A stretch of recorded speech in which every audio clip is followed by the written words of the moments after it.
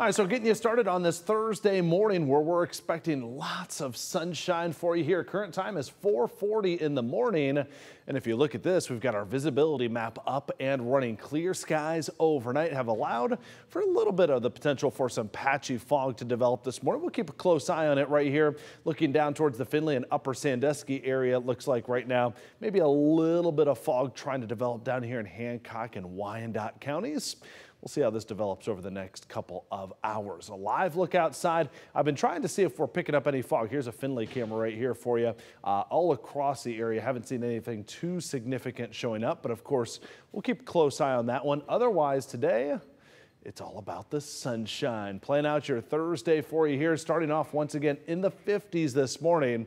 But as that sun pours down for us today, temperatures should jump up nicely. Still expecting highs this afternoon that should reach somewhere into the low 80s. Clear skies even into the evening for tonight. So if you got some outdoor yard work to get done, you should be just fine for today. Let's look at this real specific now, my hour by hour forecast. We'll put this one into motion where you can see, again, we start off in the 50s here. By 4 p.m., we're up into the low 80s for a high temperature, 82 in Toledo, 79 in Fremont, showing up at 81 there in Bowling Green.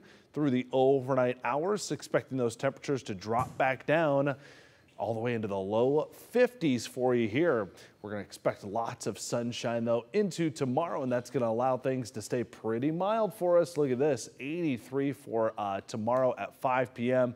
Good chance we tick up even a couple of more degrees warmer than that as we get deeper into your Friday. So around 86 or so, sunny skies today, sunny skies tomorrow. There's a slight chance, we've actually been able to lower this chance just a little bit for Saturday. Best chance for some rain is going to come in late in the day for your evening plans. When you look ahead towards Sunday, a little bit more widespread chance for a couple of scattered showers. Monday as well. Notice those highs drop back down into the 70s with more clouds and shower potential. Otherwise, once we get rid of that system, looking fairly nice for next week. Highs in the upper 70s, low 80s. Pretty typical as we round the corner into the middle of September already. Can you believe that? That's the latest look at our 10-day forecast.